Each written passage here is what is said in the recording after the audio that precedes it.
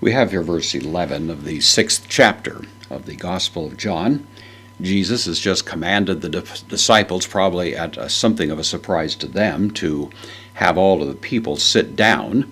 They sit down in this place. We are told by John that there was much grass there. Mark actually adds that there was much green grass there, a little bit of color. And so anyway, we understand this is taking place sometime in the spring of the year when the grass would be green. So the people have now sat down. The men are sitting together, apparently, and then the women and children off by themselves. And of course, John makes it clear to us that there were 5,000 andres, men, let alone women and children who may have been with them in their company. And then we come to this critical moment in which the miracle is actually described for us. And we have elaben. This is from lambano, I take or I receive. This is the aorist, third person singular, second aorist, active indicative. So he took would be the idea of it.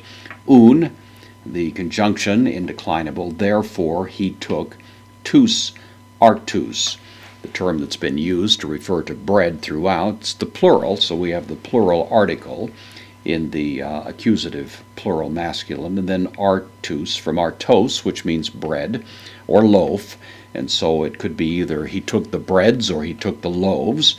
The subject of the verb, of course, ho Jesus, Jesus took, therefore, the loaves, kai eucharistesos.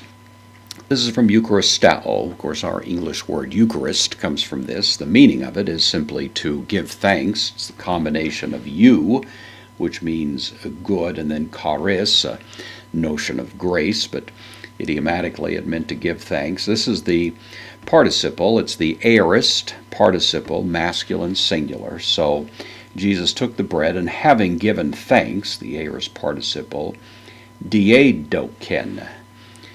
Diadidomi is a word that means to distribute through. Didomi, of course, means to give. The dia, which comes at the beginning of it, means through, the preposition, and so to give through is the idea, or to distribute throughout, which is certainly the sense of what's going on here. So he took the bread, having given thanks, distributed throughout. Tois, this is the dative plural, masculine article, and then anakemenois.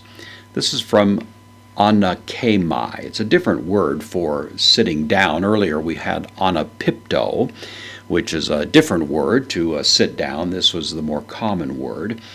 This is a participle once again. It's the present participle, and it's in the dative, and so it's he, having given thanks, distributed to those who were sitting is the idea. Homoios, this is the word which means likewise. It's an adverb. Likewise, kai, also, ek, the preposition, out of, tone, genitive, plural. Opsarion. This is from opsarion, which is a little fish. It's the same word that was used in the previous verse. It actually is a word that virtually suggests a condiment. It's kind of a very small salted fish that certainly didn't represent any significant amount of food, but he took of the that same word then. This is, of course, the genitive plural. A pronoun that essentially means as much as, and then athelon. This is from thelo, which means I wish or I want. This happens to be the imperfect, so it's the third person plural, imperfect, active indicative. So we'd render it, they were wanting. So he distributes to them of the bread and of the fish as much as they were wanting, implying, of course, fed them to the point that they were satisfied, that they had received as much as they wanted.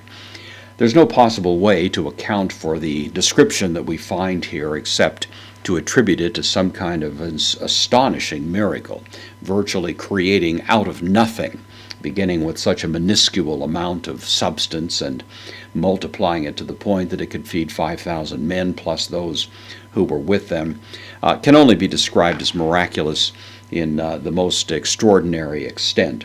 It does remind us of what took place when Jesus was being tempted by the devil and said, "Turn these rocks into bread." And of course, Jesus declined to follow that particular counsel from the devil at that point. And yet he did, in fact, create food. He did provide food.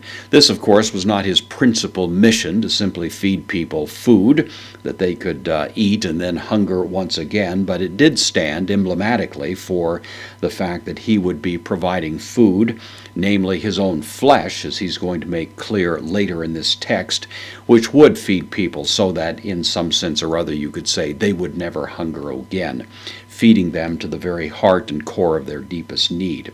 And this miracle of the feeding of the 5,000 points emphatically and dramatically in that direction.